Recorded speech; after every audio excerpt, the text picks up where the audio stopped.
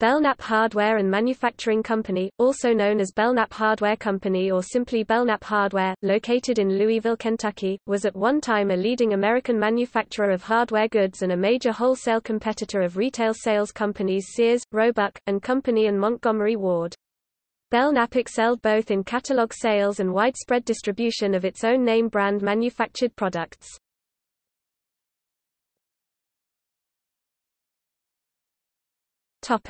Origins of the company.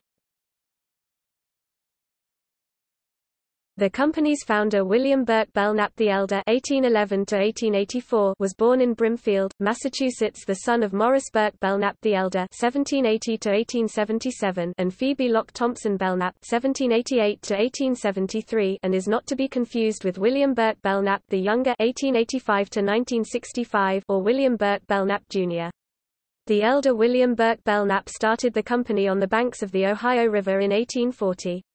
His father Morris Burke Belknap the Elder had earlier developed iron foundries and other related businesses in Massachusetts which influenced his son's founding of the Belknap Hardware and Manufacturing Company. Morris Burke Belknap (1856–1910), also known as Morris B. Belknap or Col. Morris Belknap, was a vice president of Belknap Hardware, and was married to Lily Buckner, the daughter of Simon Bolivar Buckner. Belknap Hardware's fame spread and the company was represented at the 8th Annual Convention of the Panhandle Hardware and Implement Association in Amarillo, Texas. The Belknaps figured prominently in the history of the Pendennis Club of Louisville, the first clubhouse of which, in 1848, was a former Belknap family mansion. After 50 years, Belknap Hardware was acclaimed in the Atlanta Constitution as one of the South's great industries.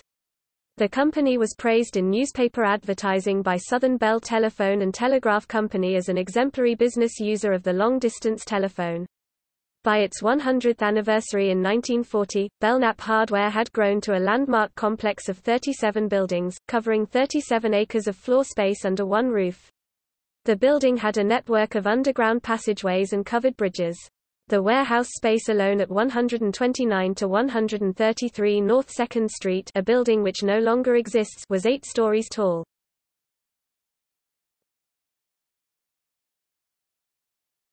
Topic: The company at height of its long success. The company became one of the nation's largest wholesale enterprises with nationally known quality brands, among which Bluegrass was the most readily recognizable. John Primble Knives, developed by an employee of the company, became a Belknap brand with its own division, made in Louisville between 1947 and 1985 by the John Primble Belknap Hardware Co. The Crusader manufacturing brand of Belknap included contractors' shovels, hammers, hatchets, axes, drawing knives, carpenters' pincers, planes, screwdrivers, hand drills, wrecking bars, bit braces, auger bits, chisels, pliers, wrenches, tin snips, and tin ceilings. Other popular Belknap manufactured products included rifles, guns, padlocks, lawn mowers, and bicycles. Belknap inventory in the vast warehouse spaces grew larger and larger, and the Belknap neon sign could be seen from miles away. The company's demise. The company was founded by Belknaps and managed predominantly by members of the Belknap family and their chosen successors until its demise in 1986 when, after over 140 years, it faced bankruptcy and was sold. Terence Gallagher, editor-in-chief of Hardware Age said, in the late 70s, Belknap's board of directors came to include a number of outsiders, men who weren't also company officers. The new board saw an opportunity to appoint someone from outside as president. Up to that time, Belknap promoted top officers from within, and virtually all the men in top management had begun their careers on the road, carrying a catalog. The closing of Belknap has been called a tragedy of errors. As early as 1909, the hardware company management sued a newspaper which incorrectly announced that Belknap Hardware was bankrupt. The company was also known as W. B. Belknap from 1840 to 1860, W. B. Belknap & Co., from 1860 to 1880, W. B. Belknap & Co. Inc. from 1880 to 1907, and Belknap Hardware and MFG. Co. From 1907 to 1986. On July 23, 1968, the Louisville Courier-Journal carried the Associated Press, Dow Jones, and other special dispatches news that Belknap Hardware and Manufacturing Company was changing its name to simply Belknap, Inc. The company had not yet gone out of business, but the stockholders the day before approved the change of the name, reasoning that since no abbreviations of firm names were permitted under the new U.S. Fair Packaging and Labeling Act, the full name of the company would be hard to inscribe on small tools.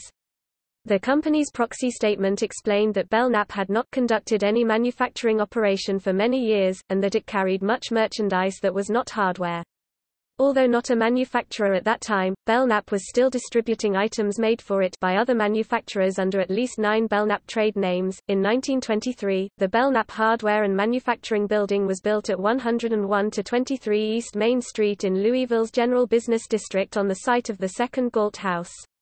It was designed by the architectural firm of Graham, Anderson, Probst, and White of Chicago, and at the time it was the largest single-unit hardware plant in the world.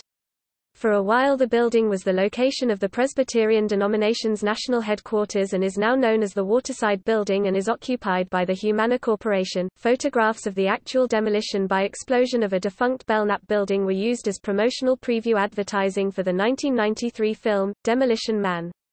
The Hayburn Building, on the National Historic Register since 1979, until 1955 was the tallest building in Kentucky. It was completed in 1928 and named for William R. Hayburn, a former president of Belknap Hardware and Manufacturing Company.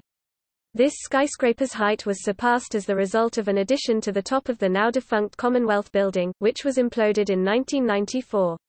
A former home of members of the William Richardson Belknap (1849–1914) family, Lincliffe, was owned by detective fiction writer Sue Grafton and her husband Stephen F. Humphrey and is on the National Historic Register.